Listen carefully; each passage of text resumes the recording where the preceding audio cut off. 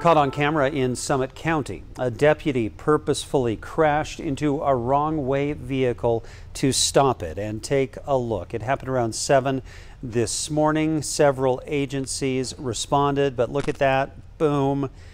And that is a sheriff's deputy hitting a full-size pickup truck traveling westbound in eastbound lanes on SR 40 between Heber City and Jordanelle Reservoir.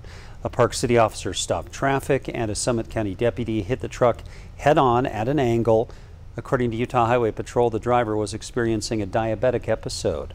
The driver and passenger were not harmed in the crash. The deputy was checked out at the hospital but released quickly.